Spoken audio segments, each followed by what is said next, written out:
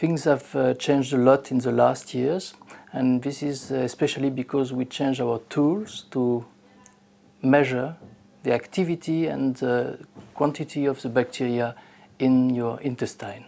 So before we had to culture the microbes, and now we can use new tools, molecular tools, which describe equilibrium. And we discovered that previously we thought that just intestinal infections were the link between the microbes and health, and now we discovered that a lot of diseases involve a disequilibrium of your flora, microbiota we have to say now.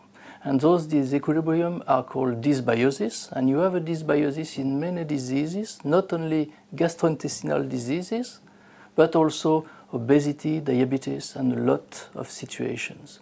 So this is a huge progress, and now we work on that to try to use that either to make better diagnosis using microbial signals, and also to try to treat the patients with what we call pharmabiotics.